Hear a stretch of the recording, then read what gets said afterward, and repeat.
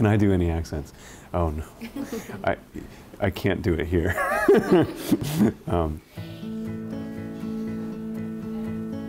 My name is Roman Mars. I'm the creator of a radio show and podcast about design called 99% Invisible.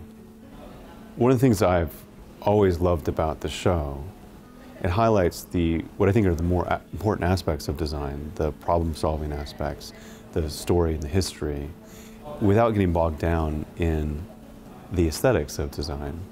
Because I think, you know, even here, I think we get a little bit too wrapped up in how pretty everything is. And I like pretty things as much as anybody, but I really love the problem-solving aspect and like what the history of objects are and what it says about us as humans. So to me, 99% Invisible is about who we are through the lens of the things we build and design. And also, design is about process, and if there's a process, there's a story. If there's a story, I can tell it on the radio, and it doesn't need to have images. I mean, the easiest thing is finding stories to tell. That one is never an issue, and that's the thing that most people think is the biggest hurdle to what we do. They're like, how do you get your ideas? Ideas are never the problem. Ideas are easy. Having time to finish ideas is the hard part. So one of the great things about covering design the way that we do is that any everyday mundane object can be a subject. And if you dig deep enough, you can usually find a story that's worth telling. And so that part of it is the fun and easy part.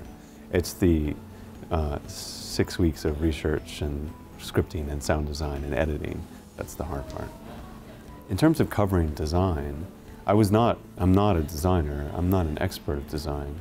I think it's one of the things that serves the show well because it boils down design to the common sense approach that you can relate. And there is a lot of common sense in design, and that's kind of what makes it beautiful, to recognize those things.